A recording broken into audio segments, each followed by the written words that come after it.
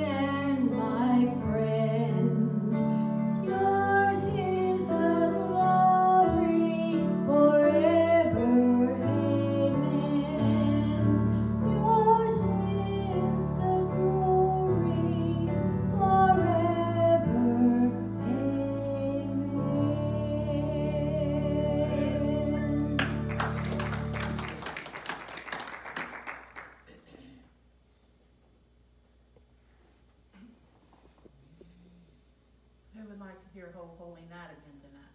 Mm-hmm. I thought so.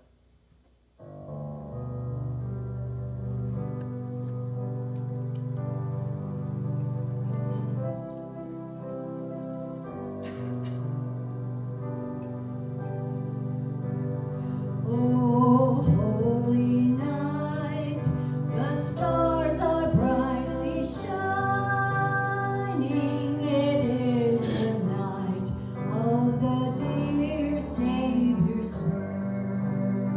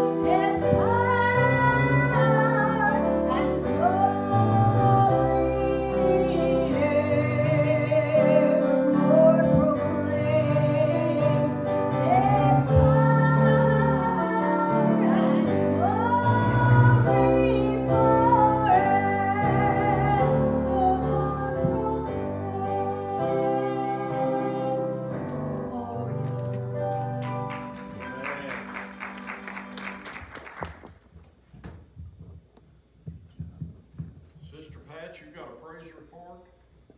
I do. Went to my oncologist today, and they checked my labs, and my blood has come up to 8.9. Praise the Lord. So, Amen. hey, Amen. I'll take it, it's not unusual where it needs to be, but it's an improvement. Yeah. So I Yes. thank the Lord. Amen. Yes.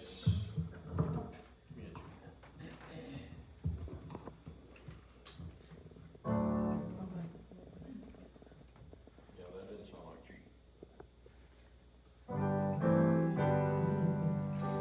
There are some people say you cannot tell whether you are saved or whether all is well.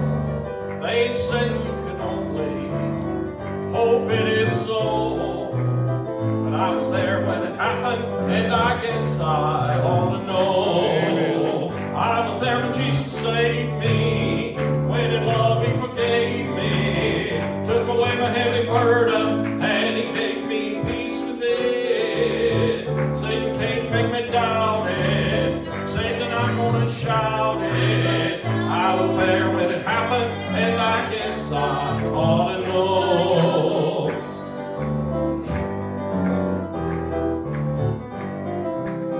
I don't care who tells me salvation is not real, though the world may argue that you cannot feel the heavy burden lifted and the vile sin go. But I was there when it happened, and I guess I ought to know. I was there when Jesus saved me, when in love He forgave me, took away my heavy burden, and He gave me peace within. Satan can't make me doubt it, Satan, I'm gonna shout it. I was there when it happened, and I guess I ought to know. I don't care who tells me salvation is not real, though the world may argue that you cannot feel the heavy burden lifted and the vile sin go. But I was there when it happened, and I guess I ought to know. I was there when Jesus saved me, when in love He forgave me, took away my heavy burden, and He gave me peace within. Satan can't make me doubt it, Satan, I'm gonna shout it. I was there when it happened, and I guess I ought to know.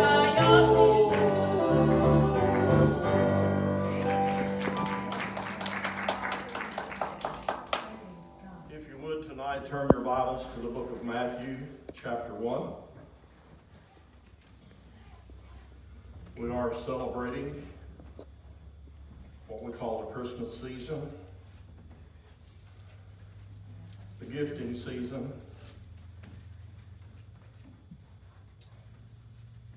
And so we're kind of sticking with that theme. When you find your place in Matthew chapter 1, give me a big, healthy hallelujah. Hallelujah.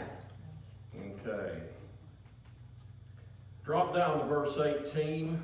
We read the other part of the chapter earlier in the month. So just drop down to verse 18. Now the birth of Jesus Christ was on this wise. When as his mother Mary was espoused to Joseph, before they came together, she was found with child of the Holy Ghost. Then Joseph, her husband, being a just man, and not willing to make her a public example, was minded to put her away privately. But while he thought on these things, behold, the angel of the Lord appeared unto him in a dream, saying, Joseph, thou son of David, fear not to take unto thee Mary thy wife, for that which is conceived in her is of the Holy Ghost. And she shall bring forth a son, and thou shalt call his name Jesus, for he shall save his people from their sins. Now all this was done that it might be fulfilled, which is spoken of the Lord by the prophet, saying, Behold, the virgin shall be with child, and shall bring forth a son, and they shall call his name Emmanuel, which being interpreted is God with us. Then Joseph, being raised from sleep, did as the angel of the Lord had bidden him, and took unto him his wife, and knew her not till she had brought forth her firstborn son, and he called his name Jesus. Now, I know that during this season, we focus on Jesus, and we should. He's the main character in all the universe. Amen. He's my provider, my protector, my healer, my best friend. Jesus is the one we should focus on. But then a lot of times we do talk about Mary. And this month we have talked about other characters in what we call the Christmas story. But tonight I wanted to focus a little bit on Joseph. We know that Mary was chosen of God.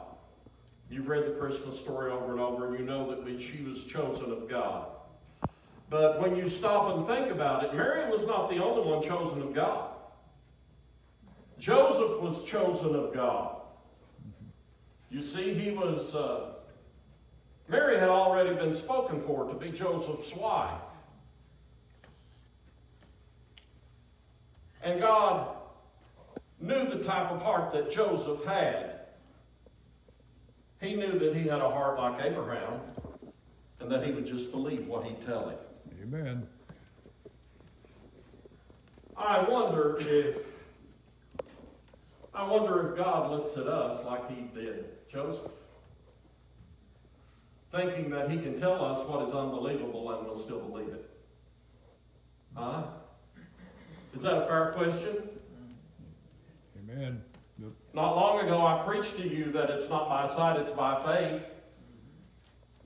Abraham believed God and it was counted to him for righteousness. So I want to talk about Joseph tonight. Now, this is an unusual situation. It had never happened before. It's never happened since. Will never happen again. That's right. For Jesus is the only begotten Son of God.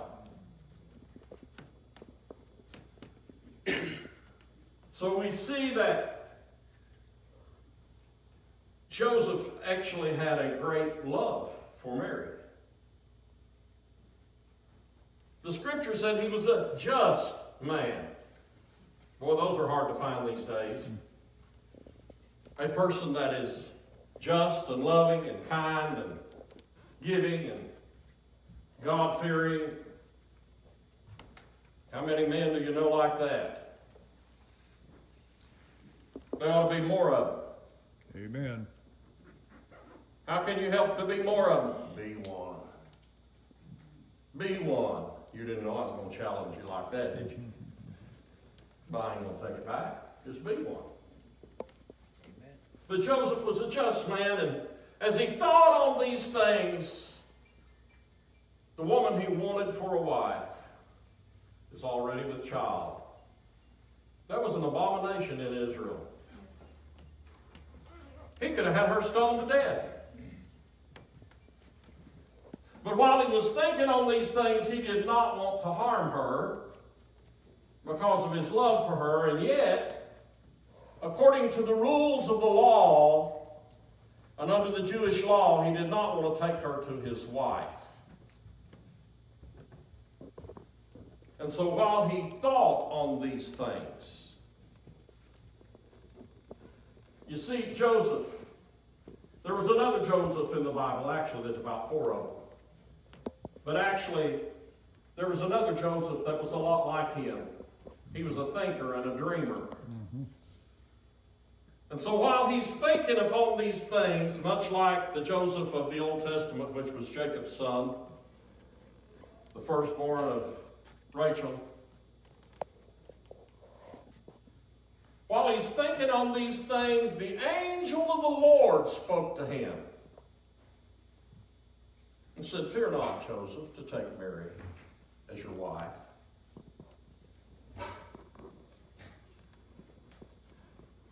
For that which is conceived, that which is within her is conceived of the Holy Ghost."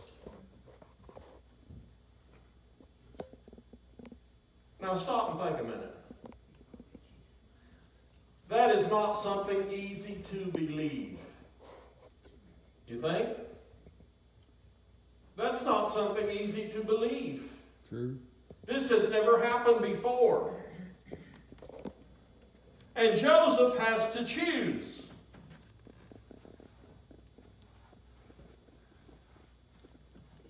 Whether to look upon the things of the world or to believe God.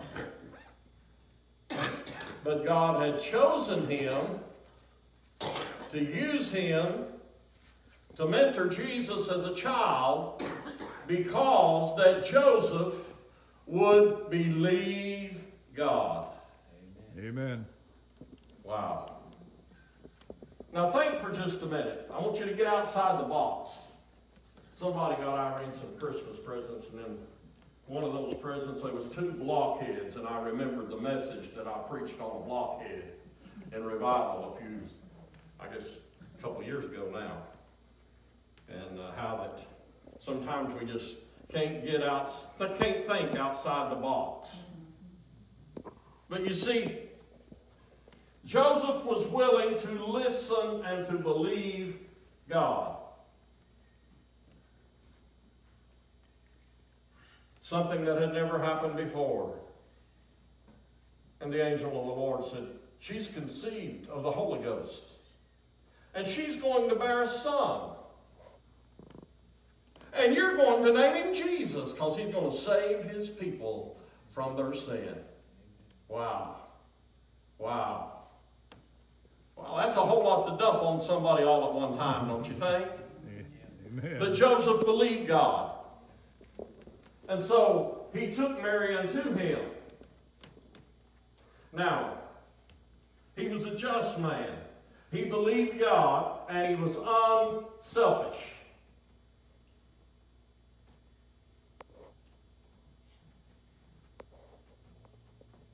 Men are usually anxious to consummate the marriage. But the scripture said, and he knew her not until she brought forth her firstborn son. He knew that this child was a holy child. That's right. And that he was not to defile Mary because she was going to be the mother of the Holy Son of God. He was a patient man. He was a just man. He was a holy man. He was a believing man. Amen. Is there any Josephs in the house? Amen. Huh? Is there any Josephs in the house? You can turn this around. You can turn the gender around. And could you be like Mary and say, let it be unto me, as my Lord has said? Could you believe for that? In a sense, it seems more to me like it'd be a little more complicated for Joseph to believe the story than for Mary to believe the story. Because for her to believe the story, it's between her and God. Right. But when you get involved in Joseph, it's between Joseph and Mary and God. So he's got to believe in God and believe in Mary at the same time. Amen. He's got to believe that the angel is telling him the truth about Mary. Not just speaking to him, but telling him the truth about Mary. He's got to believe God in a greater span that even Mary had to believe God. And I don't know why I felt compelled to do this tonight, but I felt compelled to talk about Joseph because in the Christmas story, most of the time we just leave him standing in the corner in a nativity scene. But he wasn't just standing in the corner. He was chosen of God to care for Mary and the child Jesus. Amen. He would listen for the voice of God. Amen. Remember, this is just the first time the angel talks to him.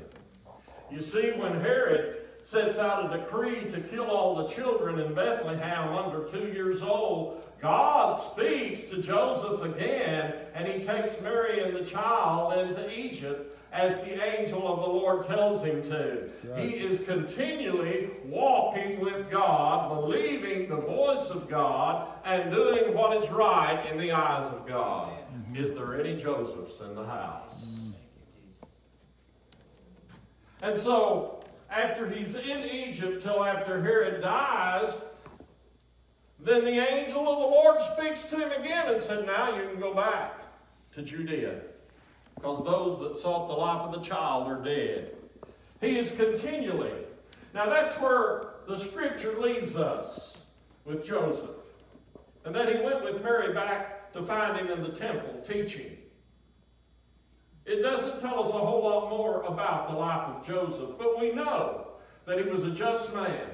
And we know that he reared up Jesus and nurtured him as his own son and did for him what was right in the eyes of God because he was that believing man. Amen. There's details that we don't have, but we have enough to tell us that Joseph was a man who believed God and was used of God in nurturing Christ. Amen. Okay. Can I bring this to a spiritual nature now?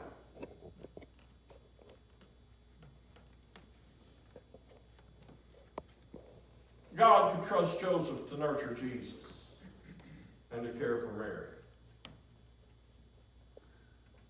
Can God trust you to hold Jesus dear in your heart and to support the church? Huh?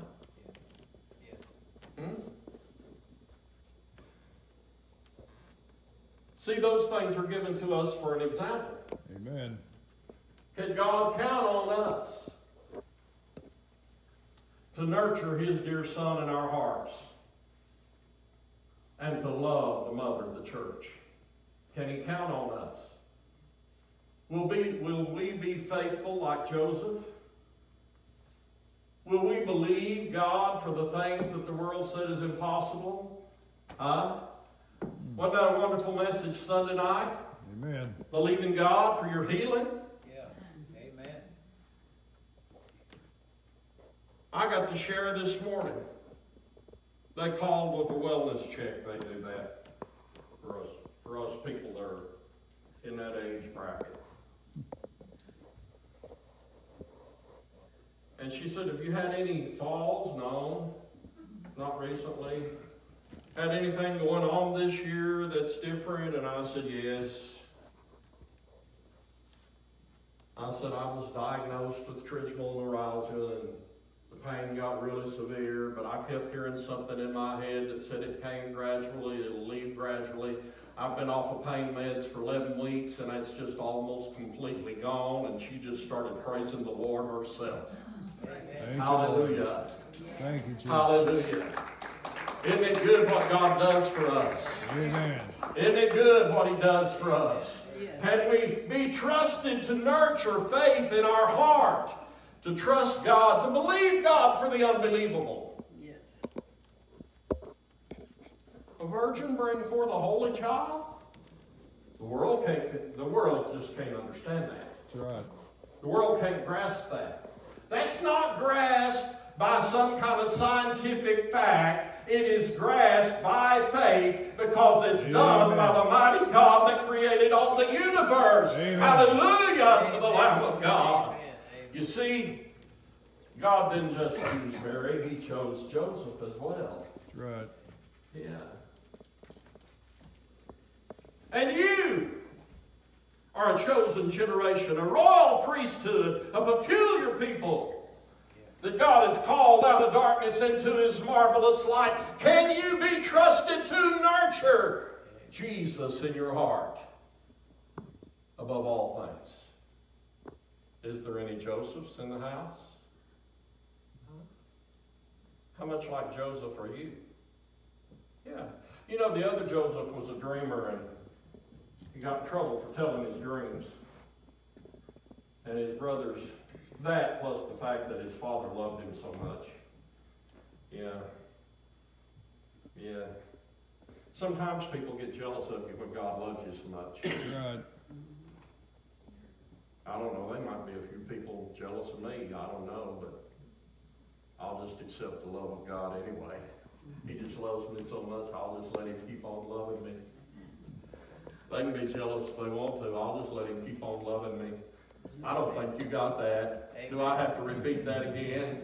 They can be jealous if they want to. I'm just going to let him keep on loving me. Amen. Hallelujah. Hallelujah. And that's what happened. It put Joseph in great turmoil. And he had great trials, thrown in prison. Different things, false accused and thrown in prison, and different things happened to him. But the scripture said, but God was with him. And so this Joseph was much like that. He dreamed, and God spoke to him in a dream, and he believed God, and God was just with him.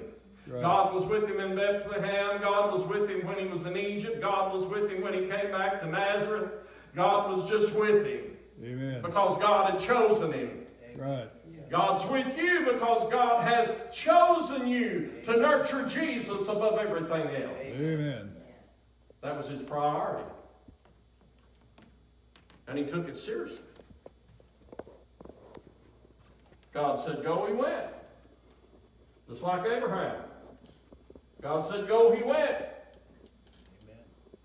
Are you listening? Are you believing? Yeah, I know there's more than one voice that speaks to you. How do I know? I hear voices too. Yeah, and I'm not loony either. God speaks to me through his word. Amen. And we were listening to testimonies today on the Jesus Calling program. And one guy said that God had not spoke to him in an audible voice, but yet he'd heard the voice of God. It doesn't matter how you hear the voice of God. But I one time did hear the voice of God in an audible voice.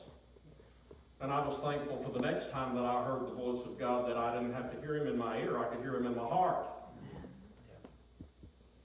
And that's where we really need to hear him, is in our heart. Amen. But Joseph heard the angel say, fear not. It's all right, Joseph. That's right. Mary is bearing the Holy Child.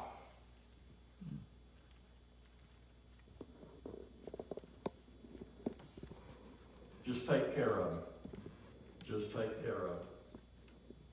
What a responsibility. But what favor is there with God to entrust you with so much? Mm-hmm.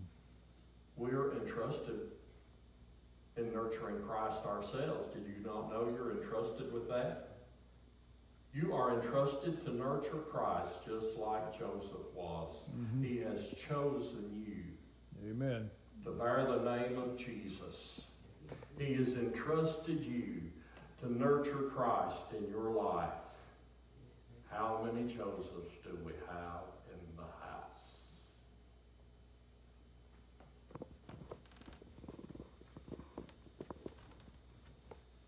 I'm not going to ask you for show of hands, but are you a Joseph? And if you feel like you're not measuring up, that's not the worst thing in the world. If you can say, I want to be. Amen. I want to be. I want to believe God for the unbelievable. Yes, amen. I want God to be able to speak to me and me just act upon it. Amen. I want to know the voice of God. Yes. And be able to trust God when it sounds like it is totally out of this world. That means something. God didn't just choose Mary, but he chose Joseph. You have what I feel like the Lord wanted me to share with you tonight.